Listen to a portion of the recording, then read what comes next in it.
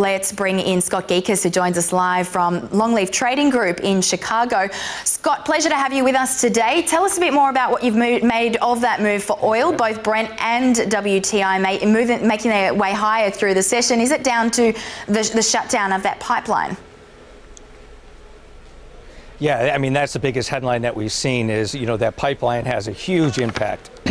It could affect, the UK by almost 10% or so. Not only just that, but it's also going to affect all the other aspects as far as, the workers that get that pipeline up and running, so, if you're going to see the workers not being able to work and not having those jobs, that's going to affect things on the other side too. Even with the increase in the rig count last week, that we thought that would, pull back a little bit, but that hasn't affected the prices at all, especially with this pipeline closure. So with the pipeline closure, that's a big significant news. That's why you are seeing prices still be, moving higher. We did break that 58 level. If we get a close above that 58 level, it's going to be off to the races. We could test 60, fairly soon.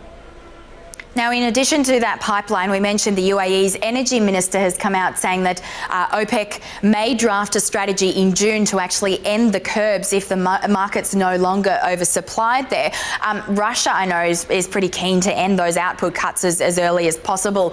Is there a high possibility, Scott, that we could see the group's production cuts actually coming to an end before 2019 if the market does, in fact, rebalance by June? Well, yeah, that's a lot of ifs, though. So if they're going to curb those sanctions like that, it's all going to determine on what the numbers are going to be leading up to into June. Now, you said that just now that Russia's eagerly trying to curb that. One of the headlines that just came across as I was walking up is the rumor is Russia's going to try to maybe make payments in Bitcoin, which is very surprising.